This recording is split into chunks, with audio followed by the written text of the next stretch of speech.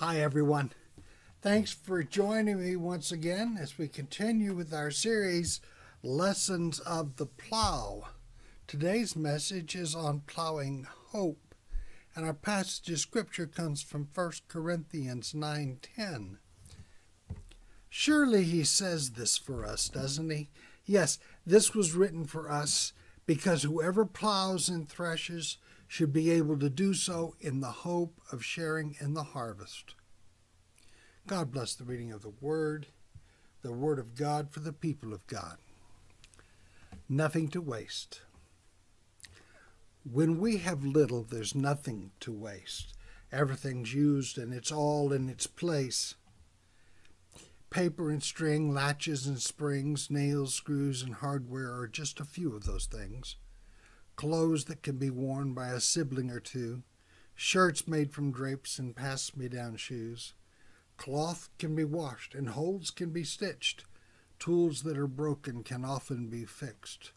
Eggs from the chicken and milk from the cows, vegetables planted with a mule and a plow. Sticks become swords, dolls made of weeds, a swing from a tire strung to a tree. A cock for a clock opens our eyes for the day, stars still twinkling as we make our way out to the barn where there's critters to feed, cows to be milked, and gardens to weed. Each sun arising is a sweet gift from God, and each time the sun sets a moment of awe. So thankful each moment and all that we have, all the wonders around us and the good and the bad. Yes, we may not have much, but it's more than we need. Nothing to waste as we let the world be.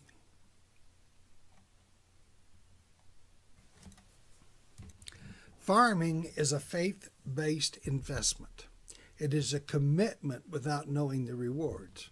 And every time a farmer plows a field, he or she is trusting that the investment that they are making will pay off at harvest time. Now, a wise farmer always sets aside some profit from those years when there's abundance and for those times when the investments might not pay off. But there are also years when the conditions are perfect and yields are much higher than expected. Those windfall bonus crop years give each and everyone a reason to celebrate while also creating an element of hope that keeps the farmer's hand to the plow. But the truth is most farmers are pleased if they break even and manage to make enough money to see them through the winter and into the next planting season. What makes a farmer get up on a cold, frosty morning before sunrise and start taking care of business? What makes a farmer work until his or her fingers are numb from the cold? Taking care of livestock and maintaining machinery. I don't care who you are. Fighting with a stubborn tractor on a freezing morning is just miserable. What makes that farmer work sunrise to sunset, mending fences at 100-degree temperatures? What makes them look at an unplowed field in the freezing cold and tell themselves, well, no use complaining. Time to get her done. What makes them do it when there is no guarantee that they will have a successful season or even be able to continue to put food on the table? Now, in 1991, it was estimated that 44% of the world's population worked in agriculture. And by 2020, that percentage had dropped to 26%. There are a number of reasons for that. Banks today are not as interested in investing in farming and will often find land not a credible source of collateral. And for many years, farmers would borrow from banks to buy seed and equipment using their land for collateral. And a great deal of that funding has dried up. Farming is considered a high-risk investment by many, and I can see why they think that.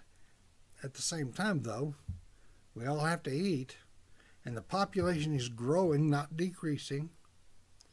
but we are constantly bombarded with information on how big commercial farming communities use pesticides and GMOs to increase crop production and maintain prices. And then when farmers struggle each year and fail to get ahead, well, they sell out to large corporations so that they can continue to farm. Only now they have someone telling them what they're going to plant and what products they're going to use to get the best yield. We have to ask ourselves, what makes the independent farmer resolve to face their oak tree and put their hand to the plow? Hope. Plain and simple. Hope. This year's going to be a good year. I can just feel it. This is the year for the bumper crop. This is the year for a comeback. This is the year we will get ahead. Let's get to it. Hope. Another year of hope. And it takes a very special kind of person who can fix their eyes on that oak tree and say, well, if that old oak tree that served my grandfather and my father and now me can continue to come back every spring, then, well, I guess I can too. We can look at the struggles of the farmers we know and think, God has forsaken the farmers of this world. But that just isn't so. That responsibility lays in our lap. It is we, independent of thought and mind, who have taken the farmer for granted and forsaken the path of those who remain committed to farming. Our values have gotten topsy-turvy, and not just with farmers. Teachers are quitting in massive numbers. Ministers are abandoning their callings in record numbers. Artists of all kinds are having to turn their professions into hobbies as they seek a sustainable living. I had a friend who worked as an EMT in a large city who left his job after several years because he made a better living delivering pizza. These people lost hope in what they were doing, lost trust that the human race would support them as they gave of themselves to having lives serving humanity in their community. What will our world be like when we can no longer find people to work in these professions? The needs don't go away just because the people do. Why are you telling us things we already know, preacher? There's nothing we can do to fix that. Now, here's the hard truth. Many of us have become like those farmers who have given in to a broken system. No, I don't fault the farmers. They didn't fail us, we failed them. And until we realize that and set about correcting it, we will just watch the situation get worse. One of my greatest fears is that we will wake up one morning and find the farmer gone, find the teacher gone, find the minister gone, find ourselves in a world devoid of art and music created from the hearts and souls of people expressing the angst and joy of being human. A world where poets only exist in our past. And we will blame it on progress as driverless tractors plow and plant fields, machines teach our children, churches become harder and harder to find, and art is generated and performed by computers and avatars. What used to be considered fantasy is now quickly becoming the next stage of our existence, a society where our morals and character are determined by the next viral post on Facebook, Pinterest, or TikTok. Our greatest mistake of the last century is that we have chosen to invest in things, technology, commodities, manufacturing, communication, utilities, and other investments that we believe will provide the greatest ROI, return on investment, monetarily. And every time we turn around, everyone is trying to get us to buy stocks, cryptocurrency, gold, insurance, and bonds. I'm not saying that it's bad to invest some of the resources that God has given to us. But what I am saying is that we seem to have stopped investing in people. We may invest in the things that people produce, but that's not investing in the people themselves. It has come to this because we've allowed it to come to this. Instead of plowing hope for future generations, we have allowed the fields to go fallow, expecting the next generation to just jump in and right the ship. But we haven't given them the tools, the character, or the education and common sense to do that. What makes us believe that they have a better chance of changing things than we do? If we do not wake up, then we will find ourselves, our children, and our children's children living in the dystopian world of our own creation. Sounds kind of dark, doesn't it? Sounds like we've already given up. But here's the thing about hope. It is never too late to start plowing hope. It is never too late to fix our eyes on that old oak and plow a field with a better promise for tomorrow. But in order to do so, we have to fix our eyes on Jesus and let him shine light into our dark places, showing us where and how to plow. We cannot let fear of the dark prevent us from embracing the light. What we see in the light is not lost, nor is it hidden. I want to share with you several ways that we can plow hope into the world around us. These are only suggestions. I'm not asking anyone to get out their checkbooks. These are only opportunities that can make a difference. And if you're seeking a greater physical return on your investment, you won't find it here. And if you're looking to make a difference, slow the predicament that we find ourselves in, possibly even reverse the trend, then these things will go a long way towards helping alleviate the mess we have created. Here are 3 unique places where you can make an investment in humanity, where you can plow hope.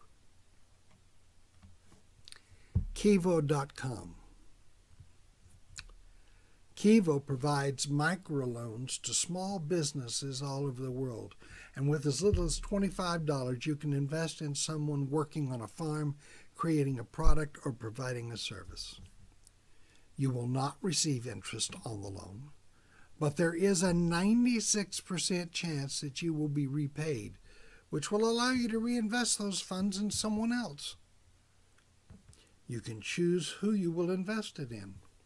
You might be helping to buy seeds for a farmer, tools for a shop, materials for making clothes, or even allowing that small business person to bring on some help with their productivity. You can plow hope into someone who's struggling to provide for themselves, their families, and their towns or villages. The second place is Heifer International. Now, this investment will not bring you a monetary return of any kind, and when you give to Heifer, it is considered a donation. Heifer International does not provide funds to people. It provides a path to a sustainable existence for many small towns and villages all around the world. Through Heifer, you can give animals in a package that includes animal husbandry training so that people seeking to find a way to help themselves and their family have everything that they need. Whether it is a dozen chicks or an entire ark full of animals, each gift goes to change a person's way of life, to make them more self-sufficient and self-sustaining. Heifer even offers seeds for planting, lessons in farming, and a partnership for productivity. With a donation to Heifer, you can plow hope into people committed to taking the next step towards self-sufficiency and are willing to teach others to do the very same thing. Now, the third organization you might consider is a little different than the others. Intuba.org Now, Intuba provides a different and progressive path to self-sufficiency. Their model is based on a multi-step process with a greater commitment from the receiver at each level. An Intuba project begins with helping a community build raised garden beds and then helps them to lay drip irrigation systems. The drip irrigation system requires that the villagers fill the water containers manually. With each step in the process comes training for the village. And if the village fulfills their commitment with the raised gardens and drip irrigation, then Intuba will do a geological survey and drill for an underground well. The recipients are taught how to maintain the well, which can then provide clean water for the village, as well as providing water for the irrigation system that they already have in place. And if the villagers meet their commitment at this level by maintaining the well and the irrigation systems, Intuba will install a solar system that will pump the water. The system will be also allow for some electricity for the villagers in remote areas. Each of these three organizations are built on the principle that requires commitment on the part of the recipient. And with Kiva, the loans have to be repaid in a timely manner. With Heifer International, the recipients cannot receive animals or seeds without getting proper training to care for those animals or those crops. And when Intuba gets involved, the recipient is required to meet obligations at each step of the process in order to continue receiving investment. One of the biggest reasons we're not given to supporting charities is that we do not know how the donation gets spent. And we fear that the money that we have worked so hard for will be handed over without any expectation on the part of the recipient, or that the organization will spend the majority of the money on administrative fees. Each of these organizations has a proven track record of showing a successful pattern of investing in people, not just giving them money. They provide materials, time, training, and encouragement. They are organizations that teach people how to take the next step towards meeting their goals of self-sufficiency. Now, there are other organizations that provide this same type of aid. Here in the U.S., we are all familiar with the Salvation Army and Goodwill, and there are organizations dedicated to improving the health of people, like St. Jude's Children's Hospital and MD Anderson Cancer Center. There are other organizations that lift people out of bad situations, like the Disabled American Veterans in Boys Town. Locally, we have things that we can do to support people in this area, like El Bienvecino, or volunteering at the local hospital or the nursing home. We might buy a breakfast or lunch for law enforcement or military personnel when we see them in a restaurant. Not every story is a success story. Only Jesus has a perfect batting record, and even then there are those who chose not to follow him. When we examine the miracle of Jesus feeding the 5,000, we really have no idea how many took the food and moved on. But that wasn't the point. The point was meeting the need. It was about plowing hope. It's about plowing hope. It's still about plowing hope. Here are a few things that we need to keep in mind so that we can plow hope.